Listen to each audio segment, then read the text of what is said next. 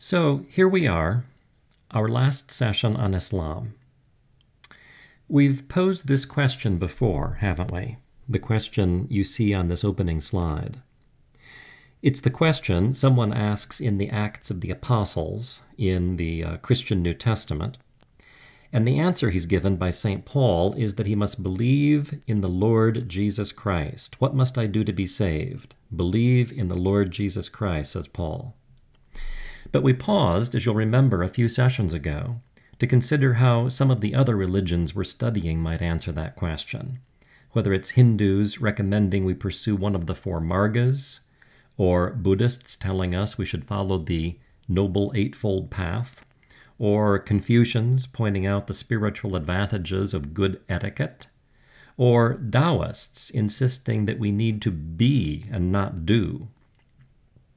Today, we come to a religion, or rather one dimension or spiritual movement within a religion, which suggests that if we want to be saved, we should dance.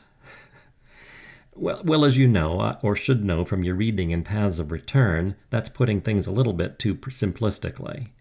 There's a good deal more to the story than that, and we need to put that provocative claim in its context. I've made a distinction in Paths of Return between two groups with two parties each, as it were. I've made a distinction between political Muslims and spiritual Muslims. The horizontal, political, red distinction on the slide between Sunnis and Shiites, and the vertical, spiritual, green distinction between Sufis and Shari'ites. Let's review what I had to say in Paths of Return, with, as usual, some elaboration. First of all, the political distinction, the horizontal distinction between, as I called them, denominations of Muslims. There are two main groups of Muslims in the world. The Sunnis, by far the largest group, and the Shiites. Sunni comes from the Arabic term sunnah, meaning tradition. These are the traditionalists. Shiite comes from the Arabic term Shia, meaning the party, those who are partisans of the Prophet's son-in-law and one of his four companions, Ali. The difference here, as I explained in what you read, is rather like the distinction between within Christianity, the Orthodox Church and Roman Catholic Christians. The Orthodox say that Jesus gave equal authority to all 12 apostles, and their successors and their successors' successors down through the centuries, the bishops of the church, should together in council have a kind of consensus and together provide authority for the rest of the Christians. Roman Catholics, by contrast, say no, one person in particular, Peter, the Apostle Peter, was given unique authority by Christ. Well, the Shiites are more like that. They say it was one of the companions, the Prophet's son-in-law Ali, who was given complete authority. And the Sunnis say, no, we believe, well, like Orthodox Christians, that authority was diversified and divided among, well, Muhammad didn't have 12 apostles, but he did have 4 companions, Abu Bakr, Umar, Uthman, and Ali. And the Sunnis say each of them has authority, and their successors are called the caliphs, the caliphs. Those are the people who ought to be leading and providing authority and making decisions and judgments with respect to the history of Islam. And the Shiites say, no, it's Ali. There's an interesting twist here, as I mentioned again in Paths of Return. Shiites divide up into different groups. The largest group are called Twelver Shiites. And that's because they believe the 12th successor to Ali. The successors are all called imams among the Shiites. The 12th of those successors went into hiding. He went into what they call ghibat. Do you see my asterisk there? Or occultation. He's still alive. He was born centuries ago. He's a very old man now, but he's still alive. He's living in hiding right now.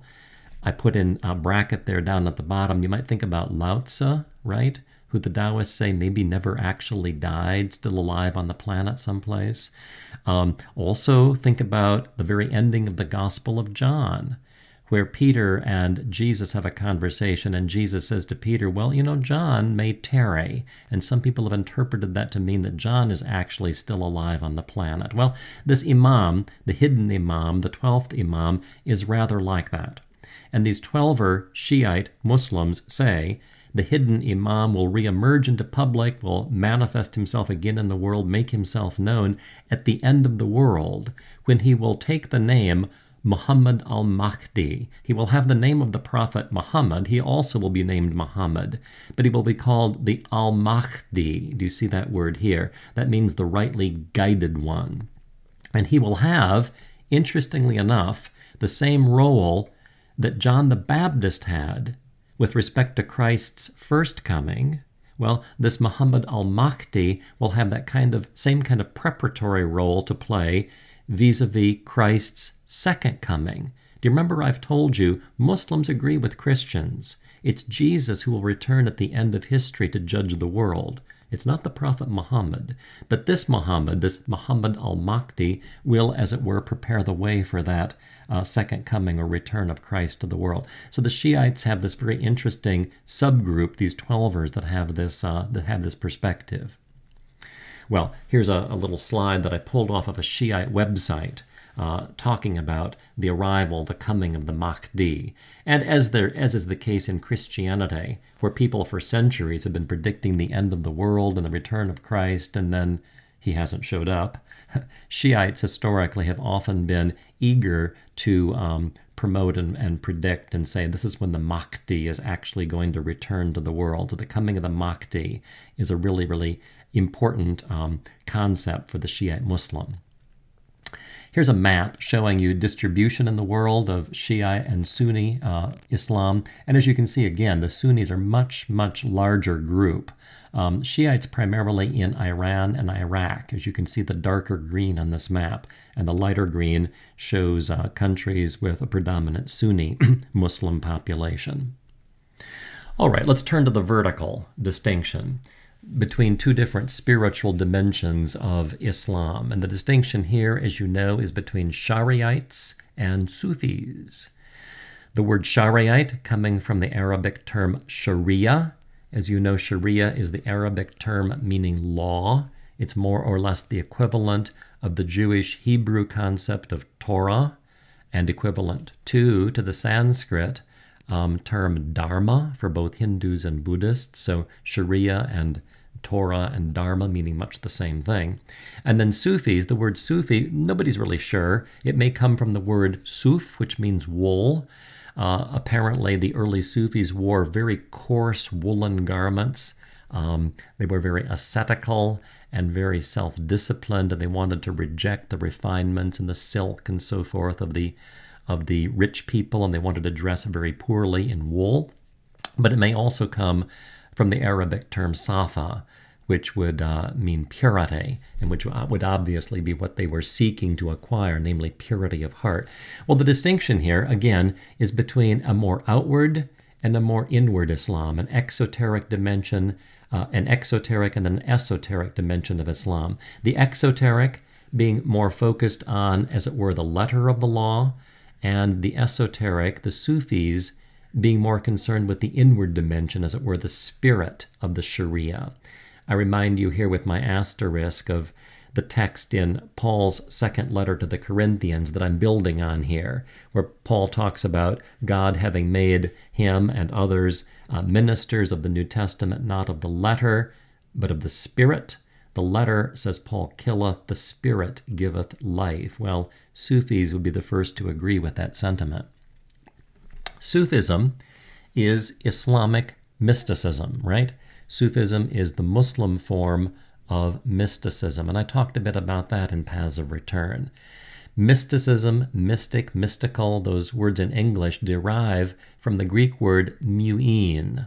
Muin, it's an infinitive form of a verb which means to close either your eyes or your mouth, or both, right?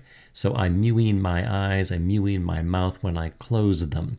So by extension, the implication here is that the mystic is somehow able to make contact, is able to know, is able to perceive or experience things without using his eyes, while his eyes are closed. Indeed, while all of his natural senses are, as it were, closed or shut down. So he doesn't have to use his eyes or his ears or his nose, doesn't have to use his five senses to know things. But what he knows, these non-empirical things that he knows, things he knows without using his senses, he can't communicate really fully to the rest of us who aren't mystics. It's as though his mouth is closed. Now, not literally, his mouth has not been like wired shut, but he can't talk about it because the experiences that he's had are ineffable, unspeakable. He's had non-empirical, ineffable contact with and knowledge of higher levels of reality. That's a handy-dandy, maybe sort of in a nutshell definition of mysticism, what the mystic entails. I pointed out in the reading that mysticism is a Western religious phenomenon. So there are Jewish and Christian and Sufi mystics, and they are rather like Taoists and Zen Buddhists and yogis in that they're seeking and they're trying to apprehend a level or a dimension of the divine and the spiritual world, which other Jews and other Christians and other Muslims either don't care about, don't have any desire for, or don't have any access to. So mysticism, I've called again a Western phenomenon with a kind of Asian flavor to it. The Jewish, the Christian, and the Sufi mystic are trying to enter into a direct contact with God, with the divine, and to become, as it were, participants in the divine in much the same way that a yogi is seeking to experience moksha and liberation, and the Buddhist is seeking nirvana. This is the same sort of thing that you find in Western mysticism. I give you three terms here. You know what Sufism means already with respect to Islam.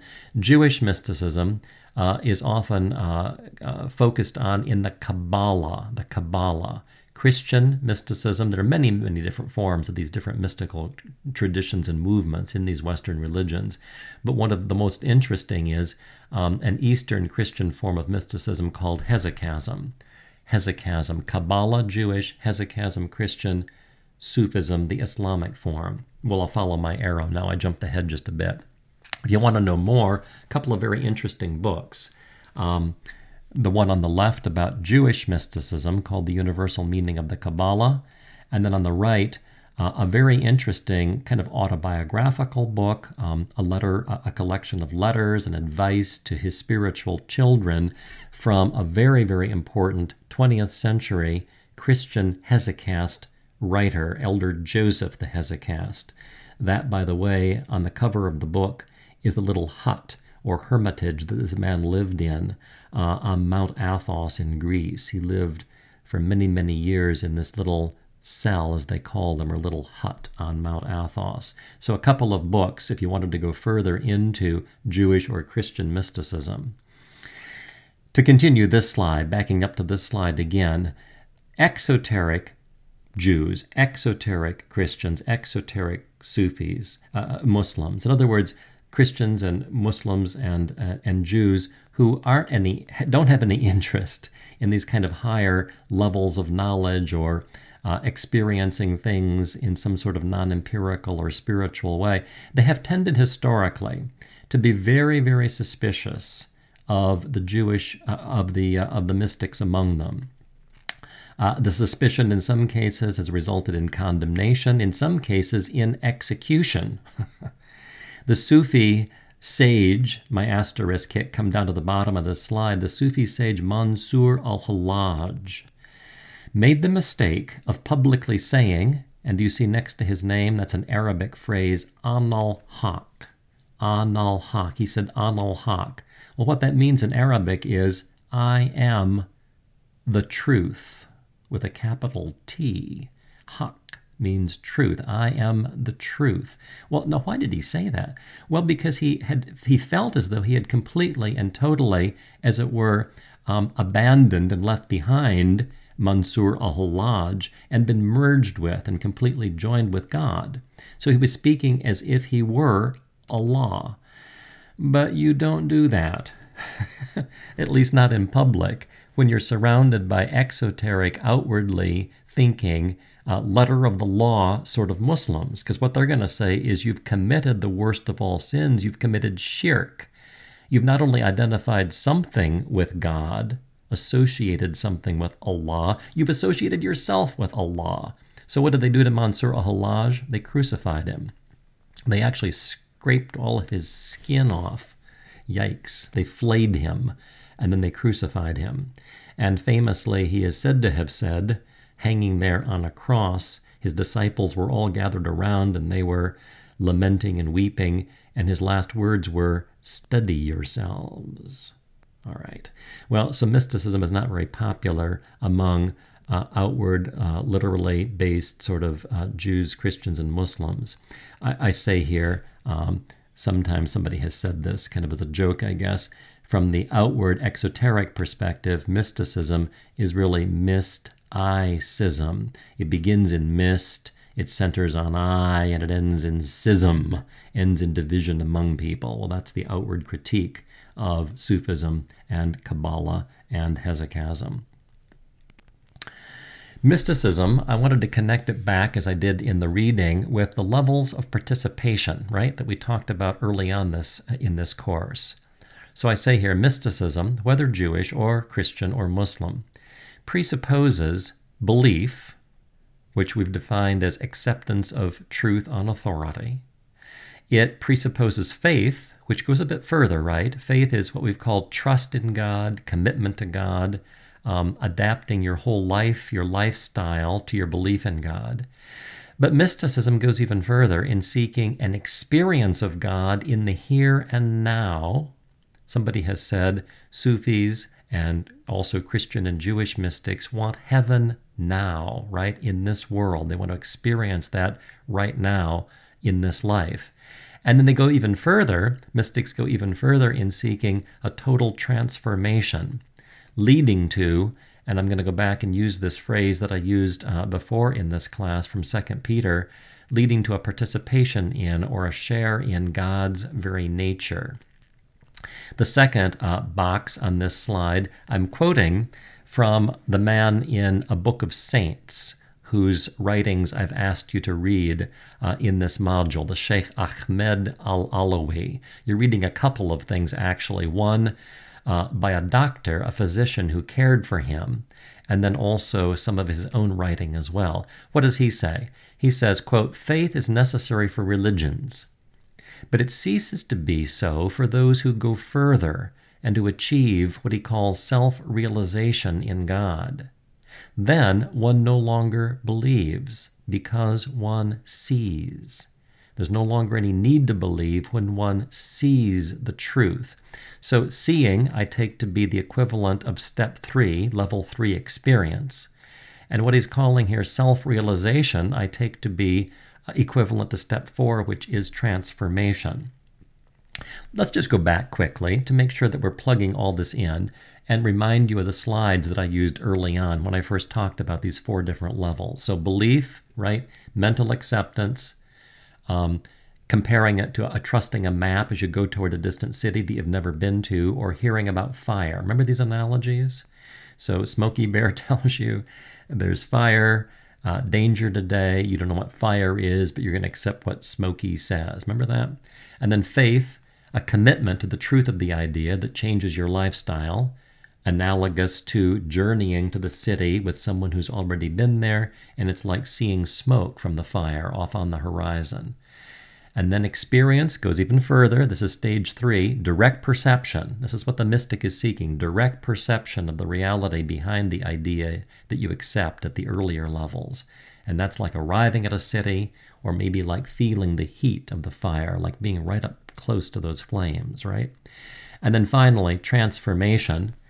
The asterisk reminds us this is the level of complete sanctity or sagacity. This is the highest level of all, where the person comes to share in the divine reality behind the idea, like settling down in the city you've journeyed to, or being engulfed or inflamed by the fire. And this was the image I used again quite a number of sessions ago to emblemize, symbolize, represent the highest goal, where a person becomes aflame, as it were, with God.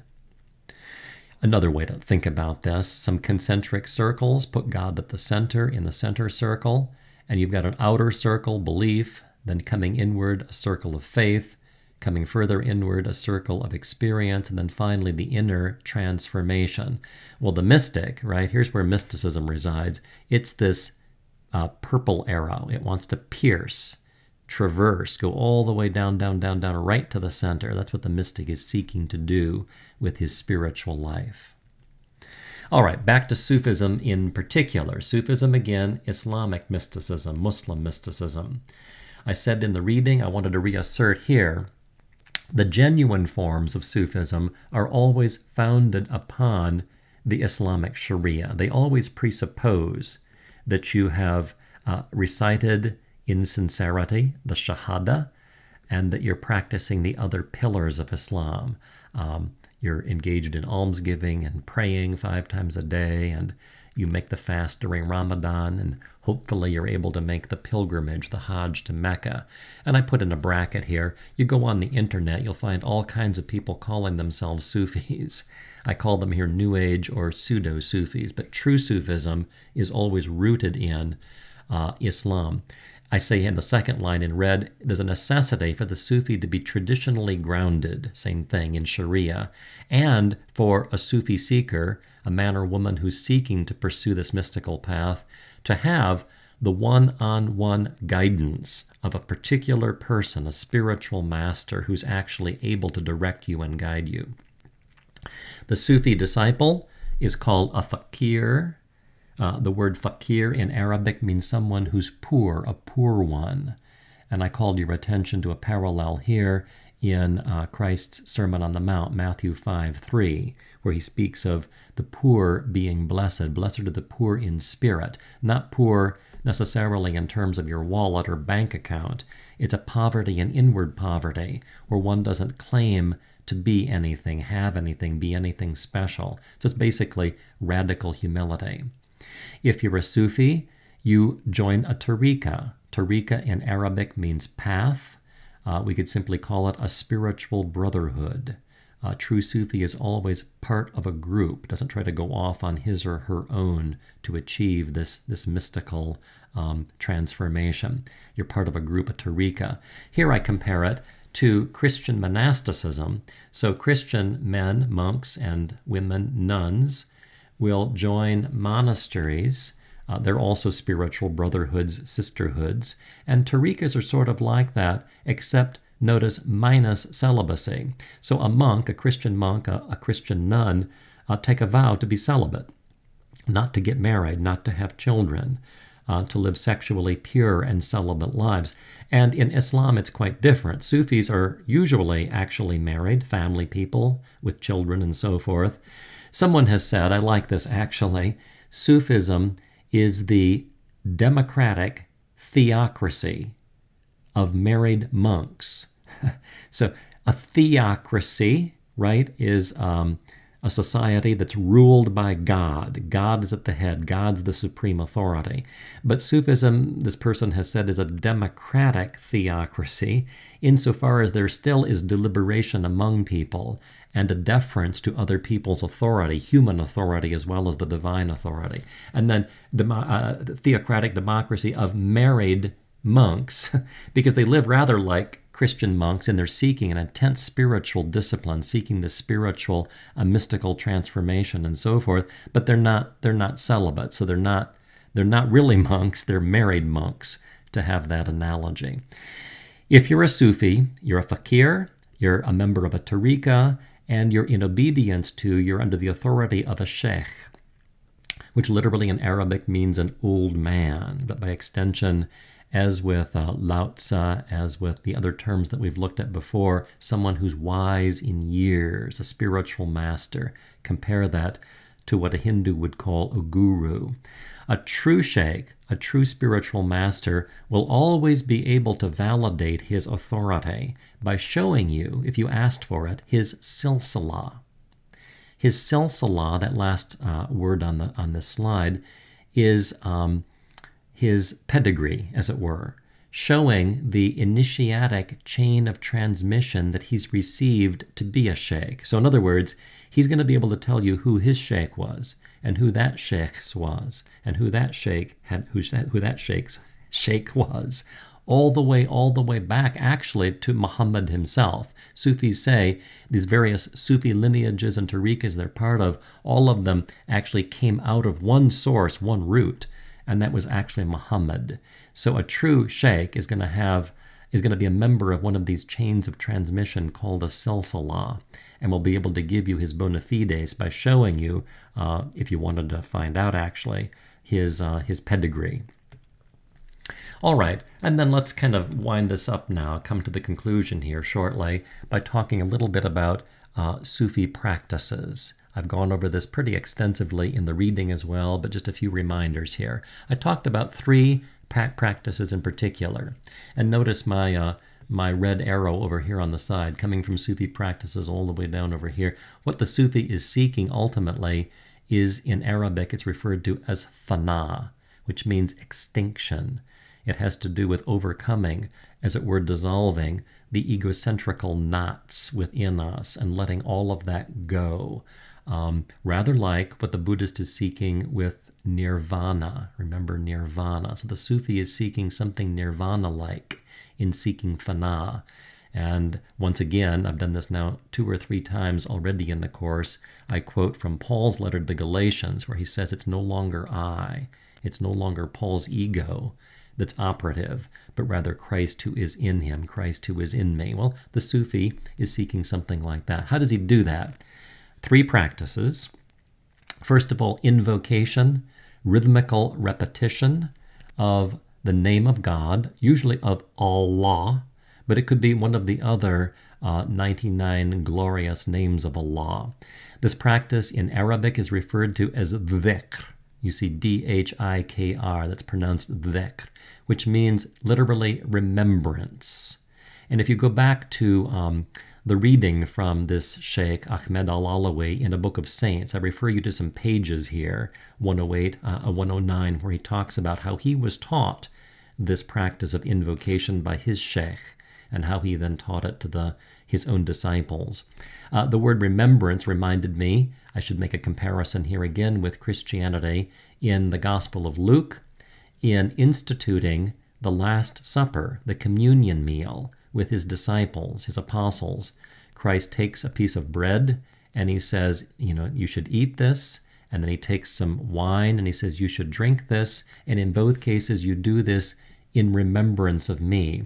That word remembrance in Greek and the word remembrance in Arabic are very powerful words. They mean more than just, sort of thinking about something or fondly remembering something like, I don't know, your childhood or when you got married or whatever it might be.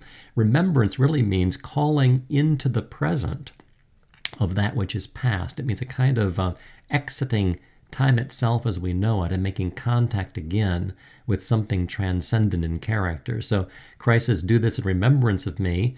And Catholics and Orthodox and Anglicans and a number of other Christians would say, when you're actually eating that bread and drinking that wine in communion, you're really participating in Christ's very body and blood. He's really present there in that rite. Well, the Sufi says, God, Allah, is really present when I invoke his name, Allah. He actually comes into me and I enter him in this practice of invocation. Then there's meditation on the name of Allah or one of God's other names. And this includes, as you say the name Allah, hearing it with your ears, obviously, maybe even sensing its reverberation in your chest as you say it. And then also, and this Sheikh al-Alawi describes this again in the reading in a Book of Saints, visualizing the name, visualizing those Arabic letters of Allah, picturing the letters in your mind's eye as you say the word, and deepening, as it were, your relationship with that name by that practice. And then, thirdly, the last practice I talked about, and now we're circling all the way back to my first slide today, you dance. You engage in rhythmical dance if you're a Sufi. In many of the Sufi orders, at least, you do this. The dance is called hadra. The word literally in Arabic means presence. And you can read about this also in the Sheikh's account on page 93. He describes, at least in general terms, how these particular Sufis engage in this dance. The more, how do I say this, popular, the best known form of Sufi rhythmical dancing belongs to an order, a tariqa called the Mevlevi tariqa, the Mevlevi dervishes, who go all the way back to a very, very famous medieval Sufi master and poet, Jalaluddin Rumi. And we call them the whirling dervishes because of the particular style of dance or rhythmical movement they engage in. So my purple arrow takes me to this screen. Here's another shot, as in the first slide today, of the whirling dervishes of this Mevlevi Sufi order going back to Rumi. I'm posting in this module on the course site, on the Blackboard site, a short clip off of YouTube where you can see a little film that was made of these whirling dervishes doing some of their dances. But I also wanted to play for you here, I have my little box to remind me, an example of how a different tariqa, the Shadiliya Sufi order, what it sounds like when they actually together, in unison, chant. Now, in this case, not the name of Allah, but the Shahada. They do invoke the name of Allah as well in their dhikr, but as part of their own style of hudra, or spiritual dancing, they also chant the Shahada, La ilaha illallah, right? There is no God but God. They do that repeatedly, and they do that to the accompaniment of a drum. And it's a very interesting sound. So let me just give you a taste of that. I was able, as I mentioned in Paths of Return, to make contact with a particular Sufi order, and it was this Shadiliya Darkawiya order. And I was able to listen to some things and make recordings of things that, well, most people actually can't hear. So let me give you an example of what this sounds like.